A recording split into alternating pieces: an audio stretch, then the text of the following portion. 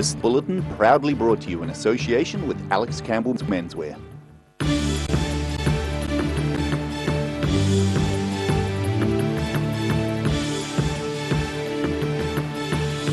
Tonight on the South Today, redundancy is not usually regarded as a good thing, but it is when you're talking about running a 5-kilometre electricity cable up the side of Mount Roy. The inch could be nigh for a West Otago Heritage Landmark building which was threatened with demolition last winter. And a performance by a world-class string quartet has heralded the launch of a new charitable trust for aspiring musicians.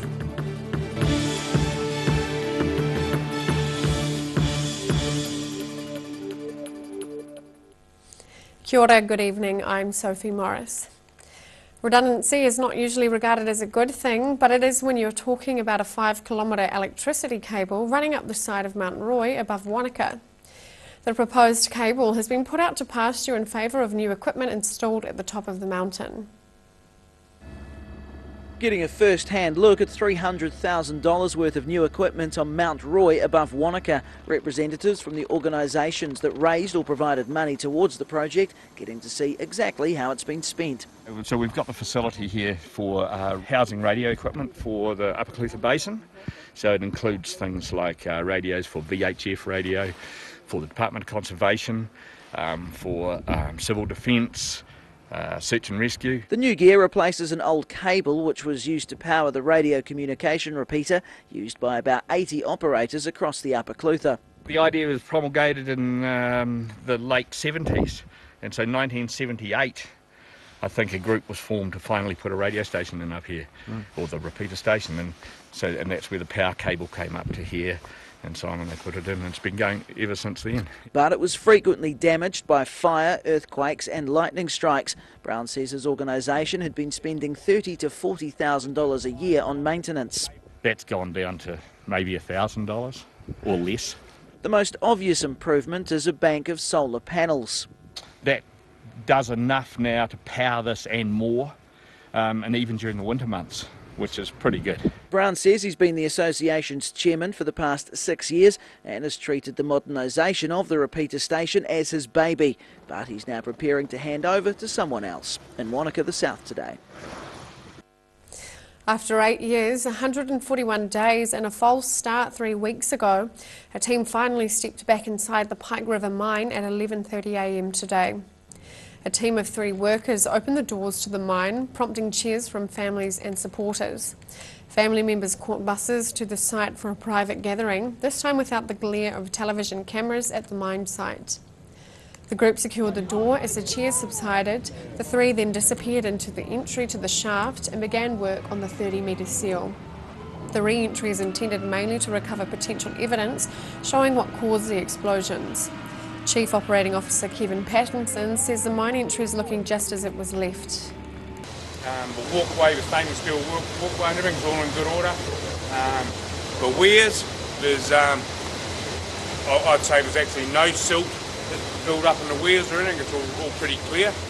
And yeah, so we went up as far as the Gabion baskets and everything like that, and we could actually shine our lights ahead and see the 170-metre wall and see the open doors and that. The families hope re-entry might eventually lead to court action to hold someone to account for the deaths. Once the re-entry starts in earnest, it will only cover 30 or 40 metres at a time. The drift is 2.3 kilometres long. Pike River Recovery Agency Chief Executive Dave Gawn said last evening they'd finished cutting through the concrete seal and providing a means to ventilate the drift. When a West Otago Heritage Landmark was threatened with demolition last winter, it appeared the end might be in sight for the historic building. But community members took up their tools to save the century-old former Kelso dairy factory at the 11th hour. In reasonable condition, considering it's 106 years old, the former Kelso dairy factory in West Otago was set to be demolished last winter, but community members have taken up the challenge to save it from destruction. Being an interested member of the Vintage Club and historian, you just can't let these things fall down. It's sad to see them neglected, and this way here it'll be there for at least another 100 years. It was opened for business in 1913 by James Laidlaw Herbert. and 2 of his family members. He died in the First World War, but the factory operated for 32 years.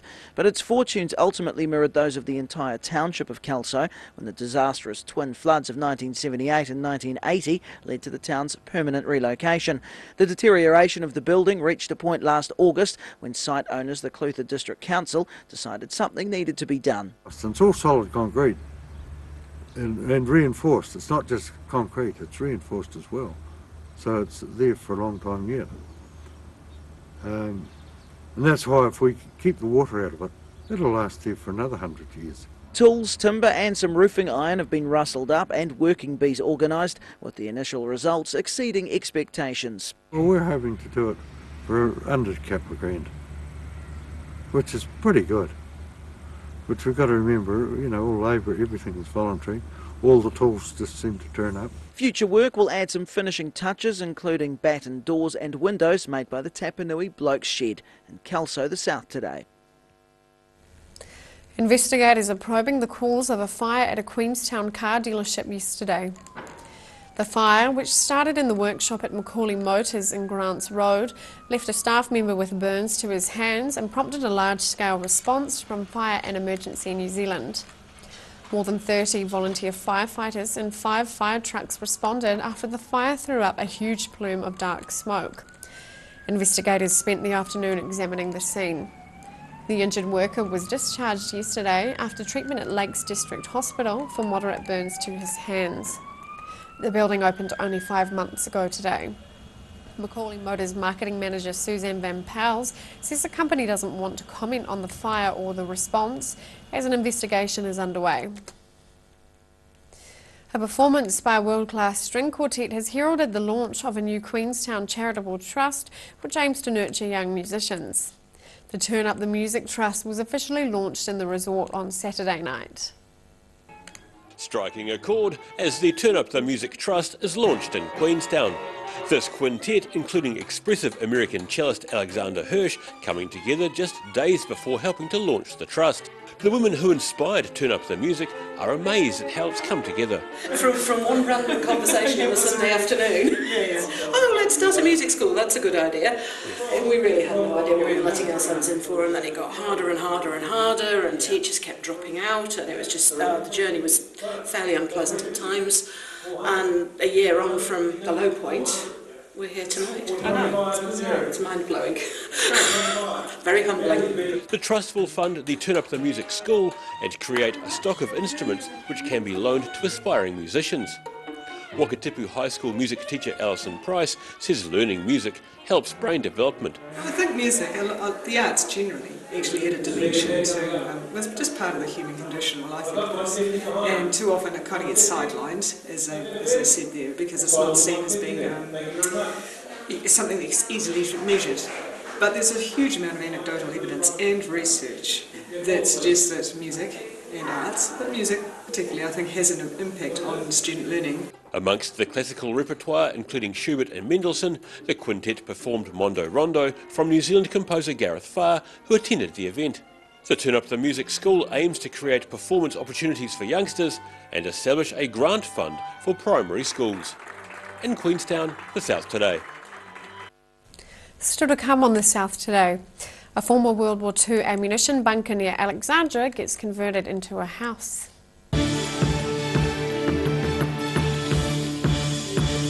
All new episodes of Put Some Colour in Your Life are now screening on Channel 39. Take a look at Australian artists and the techniques they use in their studio. Put Some Colour in Your Life, Tuesdays, 7:30. At the Hard to Find Bookshop, we sell quality books on all subjects from the rare to the recent, and where viable, we will come to you. We have a great reputation for integrity and honesty, so if you're downsizing or sorting an estate and have books to sell, contact us. The season has changed, and at Alec Campbell Menswear, in our 3 stores, Cromwell, South Dunedin and Mosgiel, we have it covered. Check out these jackets. They'll keep you warm and dry and stylish. Of course, we're known for our fashion shirts, but in the winter we do have our lovely warm shirts. Look at them all. And we're known for our great range of winter knitwear too. Don't forget our stretch moleskins, 6 colours. Alex Campbell Menswear, it fits. We'll keep you warm and dry and looking just great. If you're at risk of developing melanoma skin cancer, you owe it to yourself to have a mole map. Mole Map is coming to your area. Phone today to make an appointment. It could save your life. When it's time to say goodbye to your pet, Heaven Sent Pet Cremations are here to help you through this difficult experience. Call Heaven Sent Pet Cremations today for their care and guidance. Phone 489-2274. Step into Shop on Carroll and discover a shop full of treasures. We have a fantastic range of vintage and retro clothes, upmarket clothing labels, collectible items, beautiful jewellery, quality linen and the best range of vintage haberdashery.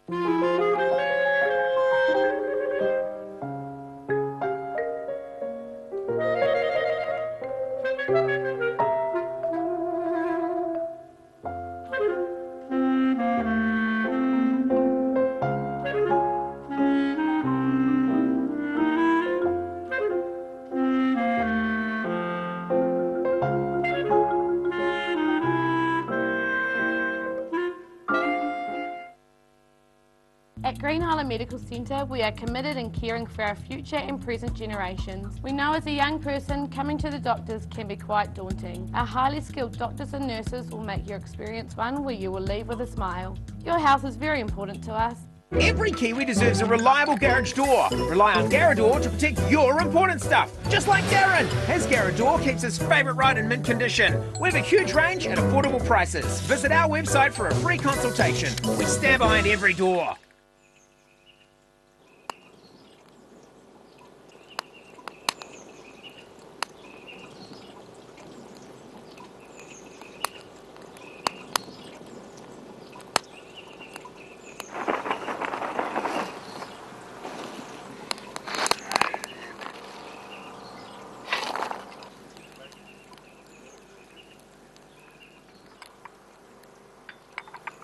Shall I make some scones?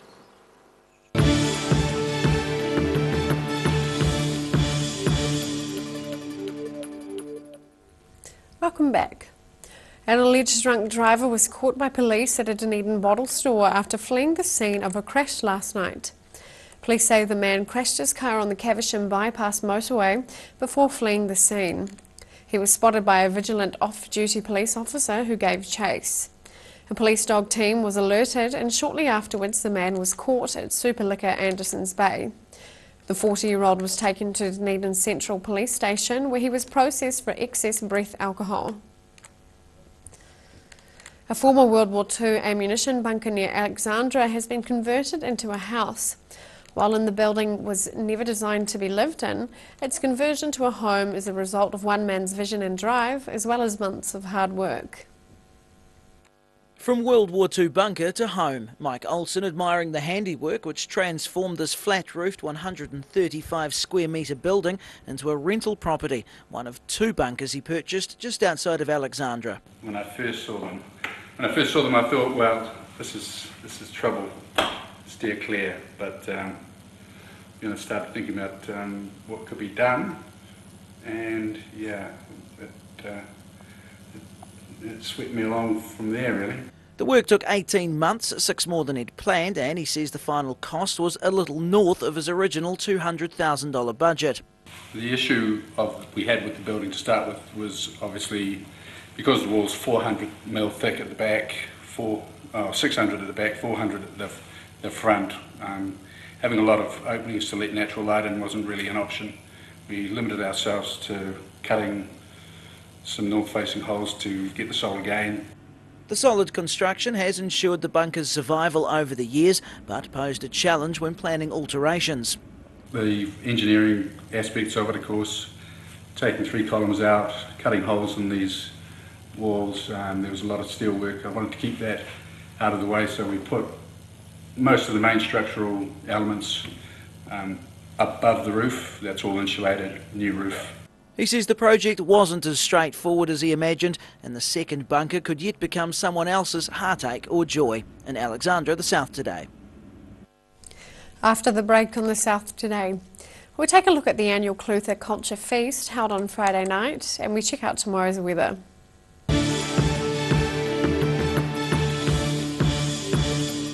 Put Some Colour in Your Life are now screening on Channel 39. Take a look at Australian artists and the techniques they use in their studio. Put Some Colour in Your Life, Tuesdays, 7:30. At the Hard to Find Bookshop, we sell quality books on all subjects from the rare to the recent, and where viable, we will come to you. We have a great reputation for integrity and honesty, so if you're downsizing or sorting an estate and have books to sell, contact us. The Green Island Medical Centre offers everything for your family's needs. Whether you are travelling or coming in to discuss health symptoms, our medical staff provide the best of care. We offer Manage My Health, making booking an appointment or requesting a repeat prescription a breeze. We welcome families like yours. Give us a call today, phone 03 488 2754. Most of us have spots on our skin. That's quite normal. Finding skin cancer as early as possible is key to successful treatment. Book in for a free check of 1 to 2 moles or a comprehensive full body check with the Mole Doctor in Waverley. When it's time to say goodbye to your pet, Heaven Sent Pet Cremations are here to help you through this difficult experience. Call Heaven Sent Pet Cremations today for their care and guidance. Phone 489 2274. Autumn is here and it's too late to sow seed. But don't despair, Ready Lawn is the answer to all your garden woes. Call Ready Lawn today on 027 22 88 190. Step into Ross Cafe, located at Ross Home in North East Valley. We have a great range of hot and cold food, friendly service and a warm atmosphere that you are sure to enjoy. We look forward to serving you soon at Ross Cafe. The season has changed, and at Alec Campbell Menswear in our 3 stores, Cromwell, South Dunedin and Mosgiel, we have it covered. Check out these jackets. They'll keep you warm and dry and stylish. Of course, we're known for our fashion shirts, but in the winter we do have our lovely warm shirts. Look at them all. And we're known for our great range of winter knitwear too. Don't forget our stretch moleskins, 6 colours. Alex Campbell Menswear, it fits. We'll keep you warm and dry and looking just great. Every Kiwi deserves a reliable garage door. Rely on Garrador to protect your important stuff. Just like Darren. His Garrador keeps his favourite ride in mint condition. We have a huge range at affordable prices. Visit our website for a free consultation. We stand behind every door. If you're at risk of developing melanoma skin cancer, you owe it to yourself to have a mole map. Mole map is coming to your area. Phone today to make an appointment. It could save your life. If you're suffering from sciatica, lower back pain, hips and pelvis and knees, this technique will work wonders for you. The energy flow is transmitting through the muscles. Come and see Sunny Chin. Ricky here from Beds R Us Dunedin, your local sleep specialists. Come in and try our huge touchscreen sleep selector, taking the hard work out of choosing the right bed for you. See you here.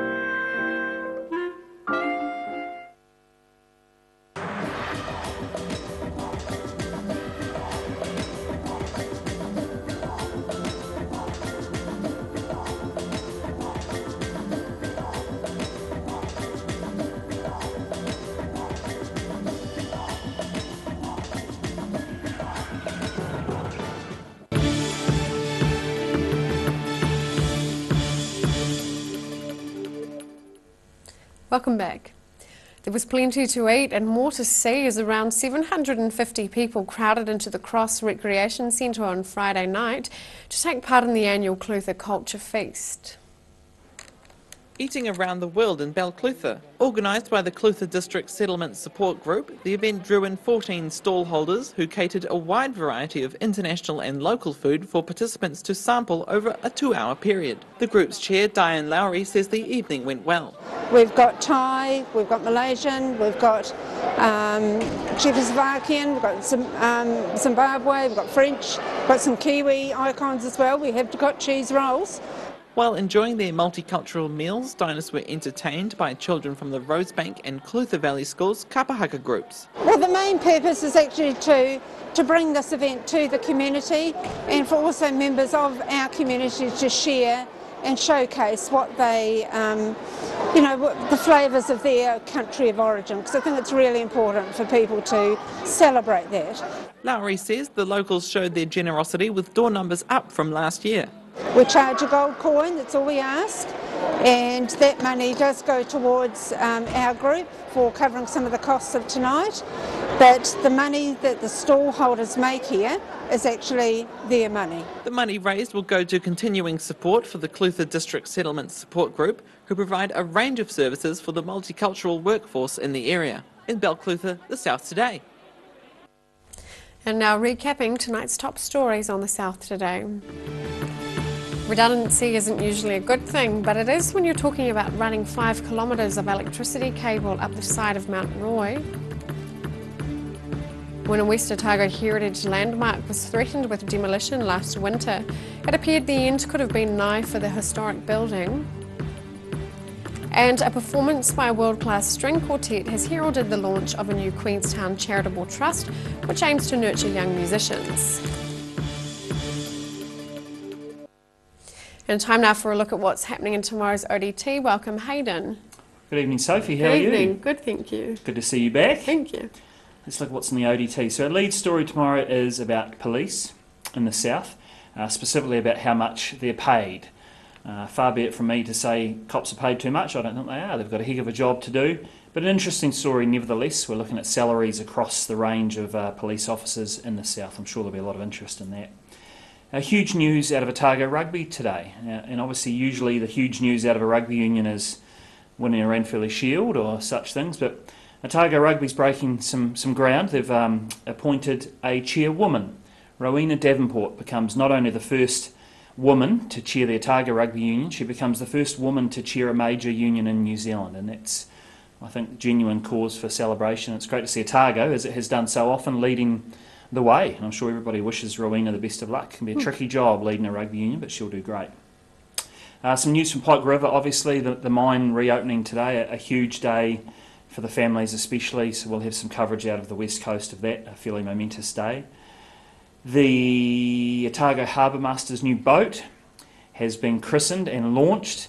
No, it's not Boaty McBoatface. Obviously that was most people's pick for the boat. It's got a lovely name, which people can read about in tomorrow's ODT. And finally, some news of another big concert coming to Dunedin. I think the news might be sort of embargoed till tomorrow morning, so I better not hum any lyrics or indeed ask you to sing any lyrics, Can you Sophie. give us a hint? No, I don't think I can. It'll be a barnstormer. It's going to be a big one. Read tomorrow's ODT So we to find can out look out for it in the morning. who else is coming. Dunedin, Concert City, here we go. Radio. Well, thank you, Hayden. All of that and more in tomorrow's ODT and our big concert announcement. And time now for a look at tomorrow's weather. Tonight's weather proudly brought to you by Mole Map. Starting with today's southern view, construction time again on the site of the new Dunedin Hospital. Looking at the situation, a westerly airflow continues over southern New Zealand tomorrow and through the end of the week, with a few showers on the south coast, but mostly fine weather elsewhere. Starting off at the northwest of the South Island, Greymouth and Westport can expect rain and 14-degree highs. Across to the northeast, Nelson and Blenheim are due to have a cloudy day and a high of 17. In Canterbury, plan for a mostly cloudy day with 16 in Kaikoura and 17 in Christchurch and Ashburton. Moving to the southern towns, Moderate southwesterlies and some cloud across the region, with 11-degree highs for the Catlins and Lumsden, while it's slightly warmer in Balclutha and Gore with 12 degrees. Heading westwards to the Central Lakes, plan for light southwesterlies and some cloud. Wanaka and Alexandra can expect 12 degrees, while Queenstown and Te Anau can expect a high of 11. Up to the northern towns, Timaru and Oamaru are due for light winds and some high cloud with 14 degrees. Similar in Twizel and Omarama, with both reaching 13-degree highs. Moving to Dunedin, cloudy tonight with light northerly winds and an overnight low of 6 degrees. Cloud breaking tomorrow morning and sunny periods increasing during the day with light northerly winds dying out. Milder temperatures, looking at a high of 15 and a low of 6. Sunny periods and scattered cloud on Thursday with light southwesterlies, looking at a 12-degree high and a low of just 2.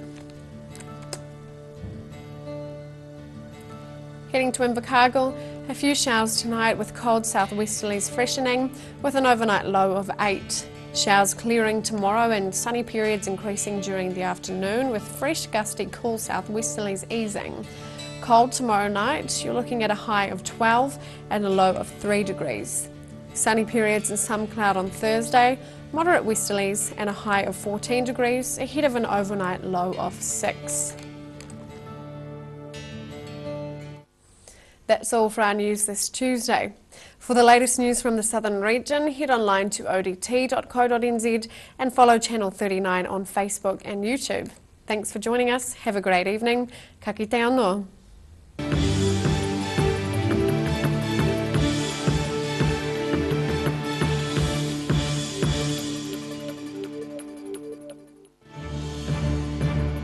This bulletin proudly brought to you in association with Alex Campbell's Menswear.